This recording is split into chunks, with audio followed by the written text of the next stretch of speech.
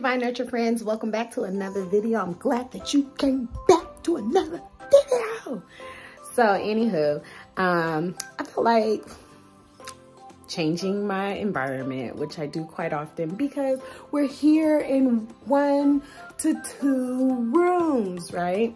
So I do this quite often to keep it interesting, not only for me and my assistant, but for the kids, because I love the kids. You know what I'm saying? Sorry, I'm a little extra. That's how it is when you work with kids all the time, right? Especially the little people, because if you can't keep their attention, then they somewhere else, right?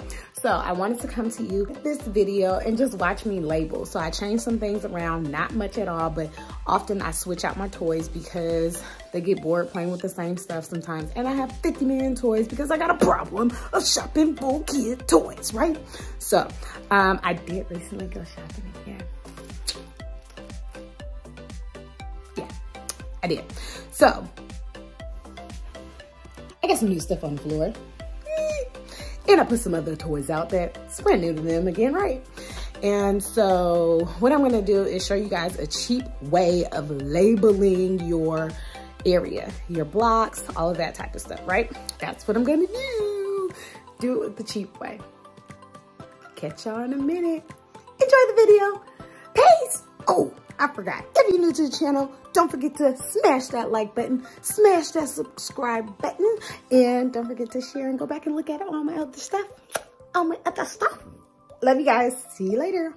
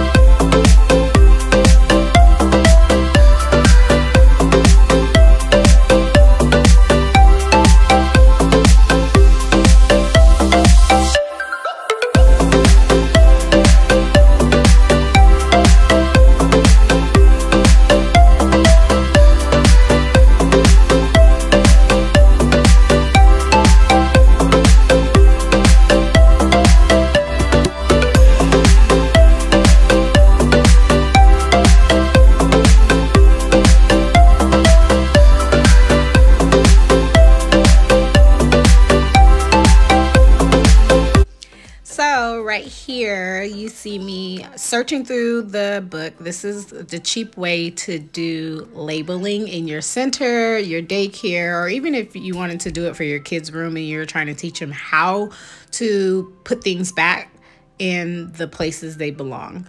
A lot of people are visual, and a lot of kids specifically are visual because they are learning language. So during this time, I had went through all the books, found the pictures of the toys that I have, and duplicated them. Anywho, so now I'm moving on to labeling, and I just did it with tape. So I didn't go through the process of laminating all the pictures and things like that because I did it a cheap way. I didn't go through the process of making it more expensive than what it needed to be, and I just used heavy duty packing tape to laminate the pictures on the shelf and the bucket. And I went through the whole room and did this. There will be a couple of things I didn't have pictures from because if you don't know, when you get catalogs, they usually only advertise the most relevant items. So I have some old items that I will have to go on the website to get rather than in the catalog. So I hope you enjoy the rest of this video.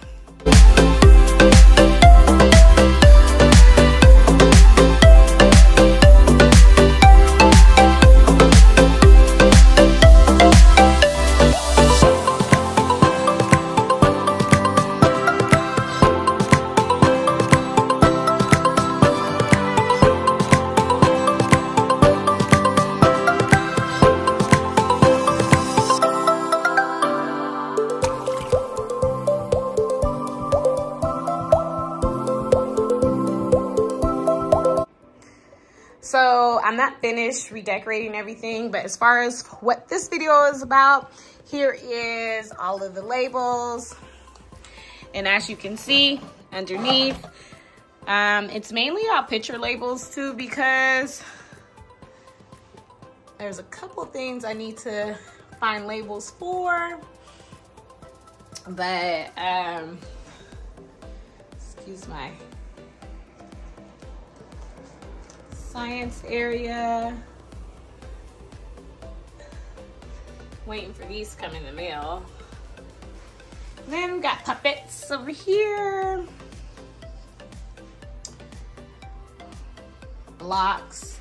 I had to get creative with this one because it was a big picture of all of them together, but I decided to sort them out because it's just better for the kids. And these I have traced them all, and I'm laminating them so they can put them back specifically rather than stuffing them in a big bucket, as well as these two.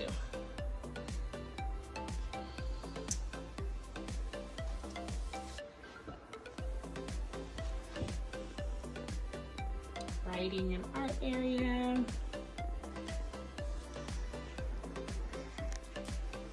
And over here, home living center.